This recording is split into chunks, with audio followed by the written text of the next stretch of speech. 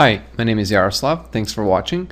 If you found this particular screencast on the internet and you're not aware of my blog, be sure to visit sharemuch.com and click on screencasts here to see other videos which are potentially related to what you're working on. Also, if you're working on branding and found this particular screencast useful, be sure to check out my new book titled SharePoint 2010 Branding and Practice, where there's plenty of scenarios like the one that we're talking about here. So what we're looking at here is a SharePoint team site here, and one of the first tasks that happens in the SharePoint branding world is when the design team gives you a sliced version of the site, such as this one. One of the most common tasks is that you have to transfer the markup and the design to your team site, so it looks more like, so your team site that looks like this is actually what your design team has designed for you. So we'll see exactly how to do that in this particular video. So I'm going to be using a tool called SharePoint Designer, and in the next video we're going to take a look at how to do that in Visual Studio. So now I'm going to open my contoso.com site here. The first thing I'm going to do here, I'm going to access the master page that's being used on the site that drives the markup, and it's v4 master. And I'm going to add the master page, and we're going to start by taking a look at how the master page looks like. So this is my split view of my master page and my code on the markup of master page. So if I go back to my artifacts that were given to me by my design team, I have images and I have CSS. First thing I'm going to do here, I'm going to copy the CSS as it was given to me to my site. So I'm going to copy the markup and I'm going to paste it over to my style library. So in the style library, I'm going to create a new CSS file called school.css, and I'm going to paste the markup right as is. So here's my file, here's my CSS file. I'm going to paste the markup. Next thing I'm going to do, I'm going to also add all of the images. As you can see, this CSS uses a lot of images. So I'm going to create a folder here for my images, and I'm going to add those images that were given to me again, the sliced images that were given to me by my design team. So I'm going to call folder called images, create folder called images, and I'm just going to use SharePoint user interface to actually upload the actual files given to me. Alright, here's my site, view all site content, here's my style library. Here's the folder that was created by SharePoint Designer, and I'm going to add a document and say upload multiple files and pick all of those files right as they are from the images folder. Alright, so now that all of the files are on the site, I need to link those files over to my CSS file that I just created, because the CSS file has generic links. It doesn't necessarily link to where the image is actually going to be. So I'm going to copy the style library URL and link it appropriately in my CSS. And here, as you can see, is images slash and name of the image. So I'm going to replace that with the style library slash images and then slash. I assume that that's my relative URL. So I'm going to click replace all and replace all of the occurrences of those references, save the file. So the fact that this file is actually saved is actually not being used by the master page. There is no direction for master page to use this file. So I'm gonna switch back to my master page in the catalogs folder, and I'm gonna create a reference to my CSS. I'm gonna click style, attach a style sheet, pick that style sheet from the site, and the master page should use that particular style sheet. So let's see how that happens. So the fact that the style sheet is actually going to be used and referenced by the master page doesn't really change anything from a design standpoint. So the style sheet is added to the master page. You'll actually notice that when you go back to the top of the master page markup and see that it actually uses the style sheet. There it is. But nothing really changed. The reason why is the master page doesn't really reference any of the custom elements that are styled inside our style sheet. So our next task is to add those custom elements. So, and those are things such as, you know, the header and all of the elements above here. So to actually see the markup better and see how the process of adding those things is going to happen, I'm going to use Firefox and a tool called Firebug. If If you're not familiar with Firebug, is a tool allowing us to take a look at the markup of the page, and then also browse the page and modify the markup on the fly without really saving it. So I'm gonna access my SharePoint site through Firefox. And if you don't worry if you're not using the Firefox, if you're using IE, there's another tool in IE Arsenal for the same task. I'm going to take a look at the Firebug first. So I'm going to launch the Firebug window, and as you can see, as I hover over different elements on the site, I can actually drill down through the markup and see what markup gets rendered. And if I click on the markup itself, it shows me what elements show up. So in here, I have a top part, and if I take a look at, by the way, at IE, press F12, I pretty much have access to the same features. So I can click Find, Select Element, and select elements here, and it's going to throw me right away to the markup that I can kind of tweak and on the fly see changes that are happening. So that's if you're an IE person, and it's just a matter of preferences. In my case, I'm going to be using the Firefox for this example. So this particular part, S4 title, is actually responsible for the header part. So this is a div that's responsible for the header part that I'm going to replace with my custom header. So if I select and locate that particular div and then select it all, you'll see that the part of the page that's a div that is responsible for rendering that header is highlighted. So I'm going to hide that header, and I'm going to replace it with my custom header. And to hide it, I'm going to use the hidden panel. So I'm going to wrap this particular section with ASP panel run at server visible false, and that'll hide my and I'm going to close our panel tag, and it'll hide my this particular markup from the screen. So let's take a look at how that looks in action.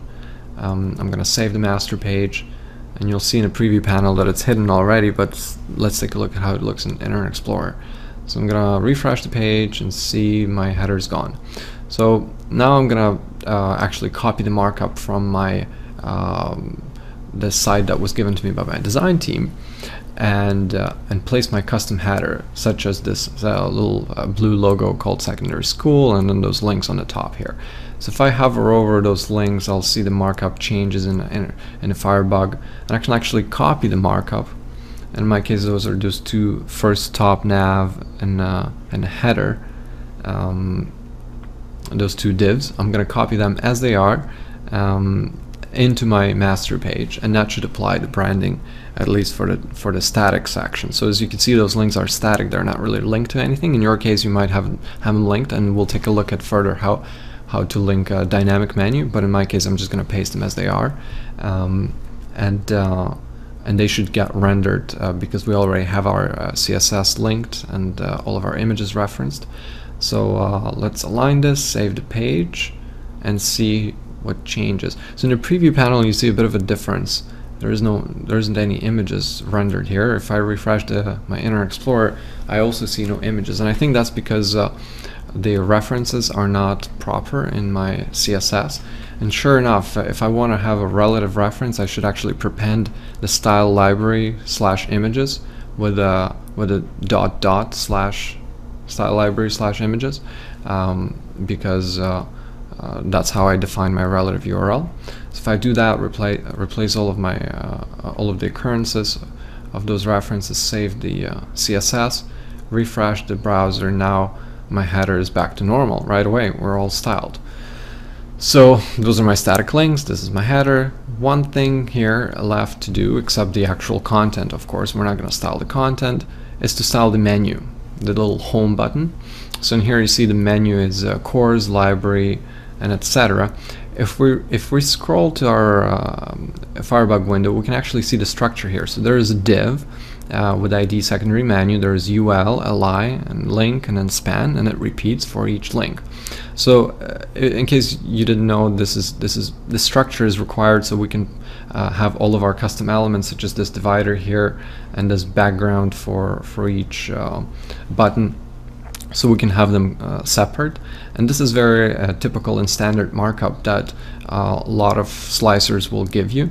So for instance, you could change things like the color of the text, or change any of the design elements, such as those tabs on the top and dividers.